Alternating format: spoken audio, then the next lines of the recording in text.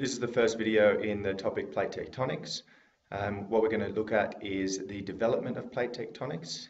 Plate tectonics is an interesting example of something that has changed perspective over the last couple of hundred years as to how we think about things. As more evidence has come around, our theories have changed and we've found more evidence to support that. So it's the best theory that we have at the moment, but what we're going to see is some older theories that we've now seen defunct. We're first going to cover a few of the old static Earth theories, including the contracting Earth, expanding Earth, floating continents, and the common theme of these static Earth theories. So with these fixed Earth theories, we're looking at the late 19th towards the early 20th century. And one of the fixest theories is the contracting Earth, and that's, as we know, as objects cool down, they shrink. So therefore, the hot core of the Earth, as it cools down, it must be shrinking. So therefore, the whole Earth is shrinking. And as the Earth shrinks, the continents, which are sort of floating on the top, crash into each other, and this crashing forms mountain ranges. So an example of this would be the Indian continent crashing into the Asian continent, causing the Himalayas. Another theory at the time was the expanding Earth theory. So this is the exact opposite. Rather than contracting, the Earth is expanding. And this is because over time, the gravity of the Earth is pulling rocks and things out of space that come down as meteorites.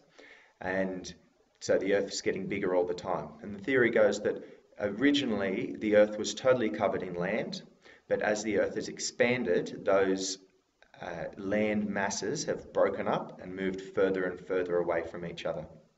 And oceans have come in the parts between them.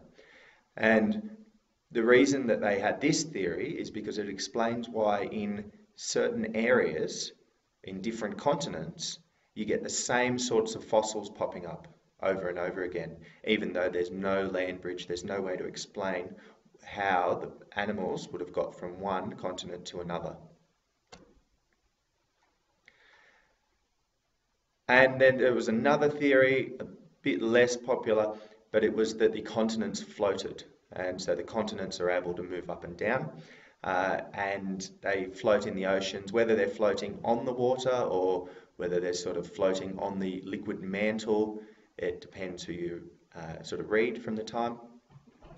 And this explains why the marine fossils are found on dry land. So maybe a continent was below the water and has risen to dry out, so we get the marine fossils.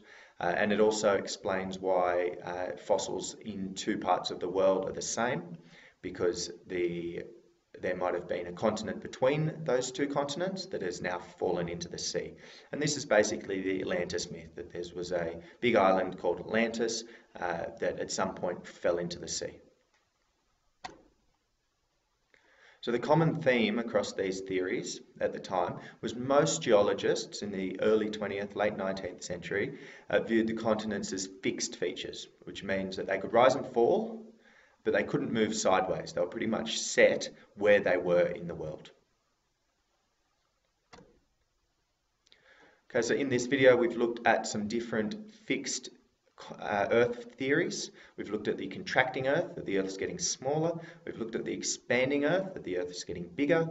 We've looked at continents floating, whether on the water or on the mantle, and popping up out of the sea and then sinking into the sea like Atlantis. And the common theme of these different worldviews in that the continents are fixed in place, can move up and down, but not sideways.